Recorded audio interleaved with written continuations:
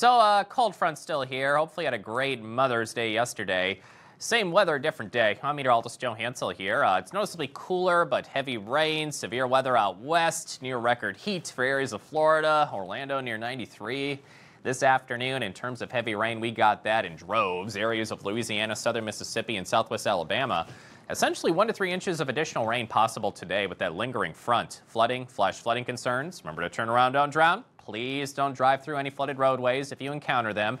Areas of northeast Louisiana may be in for a half a foot or more of rain locally. And that's on top of a marginal slight risk of severe weather in some areas. Large hail, damaging winds, spin up of a tornado or two are all possible at some point today for areas of the deep south with the marginal risk and areas of the Carolinas with a marginal to slight risk. Potentially some scattered severe weather there later today. So be weather aware. Already storms popping away early this morning. Chances continue this afternoon.